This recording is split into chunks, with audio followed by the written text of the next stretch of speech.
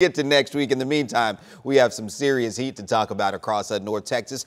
A fairly pleasant morning, though. Get out now if you have to do some exercising. Now is the time to do that. DPU right now, 70 degrees. We'll have some partly cloudy skies out there for you. Again, humidity is low, so it really doesn't feel too bad out there right now. And if you have some plans to be on the patio here this evening, it is going to be hot, still hot, around 7 p.m. tonight. We're looking at mostly clear skies, temperatures in the lower 90s. We'll begin to cool off, though, once that sun goes down as we head toward 9 o'clock. But we'll also start to talk about some isolated thunderstorms around that time, at least across parts of North Texas. Just how far east those make it, that is going to be the question. Maybe some activity up along the Red River, parts of the showers and storms that have developed up into Oklahoma. But we'll have plenty of sunshine to go around as we go through the day today. We'll warm up as well. Look at those low, mid, upper 90s a little farther west, heading out toward Granbury, Decatur around 96. Later on today, mid 90s heading out to Denton along the Red River there for Gainesville and Sherman. Now there will be a chance, a slight one, about a 20% coverage with those showers and storms mainly west of the Metroplex. Again, just how far east that activity makes it, we'll have to wait and see when that activity gets going.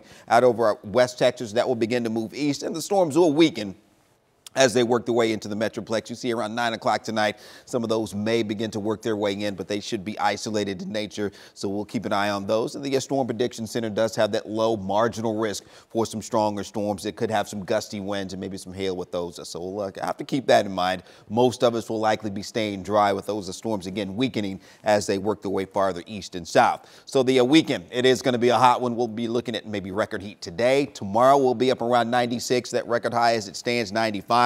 The record on Sunday, only 94, so we're forecasting 98, and it will get hotter early next week as we're looking at some upper 90s. But as we head toward the end of next week, we are talking about some low wind, rain, and storm chances next Friday, and maybe some slightly cooler air moving in during the weekend as well. So we'll keep our fingers crossed for that, but a long stretch of temperatures well above seasonal averages. All right, one more.